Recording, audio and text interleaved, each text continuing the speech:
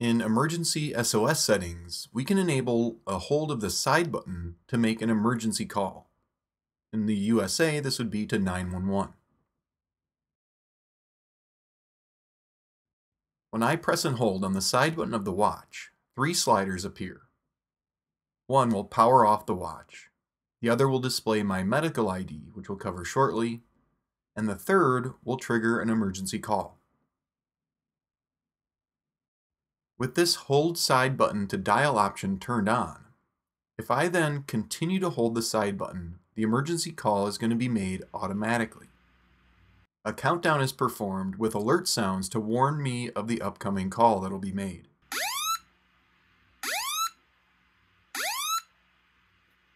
This way, as long as you're able to press and hold the side button of your watch, the emergency call will go through. The watch is going to share your location with emergency services as well. Next, we can activate fall detection. With this turned on, if the watch detects a high-impact change of direction, it might recognize it as a fall.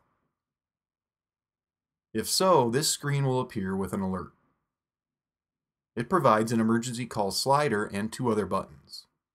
I fell, but it's not an emergency, or an I did not fall button.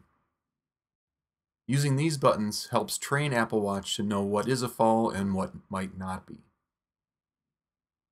If Apple Watch detects a fall, and then no movement following the fall, it will automatically make an emergency call.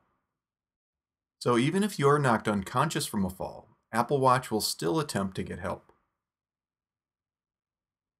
At the bottom here, we can list emergency contacts. These, along with our medical ID information, are managed in the iOS Health app.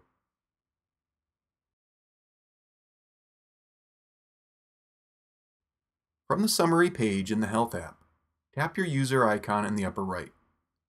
From here, we can access our medical ID.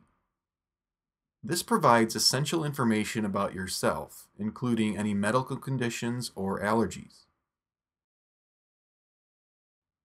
Tap on the Edit button to change or add to your medical ID information. Notice that we can also add emergency contacts down here.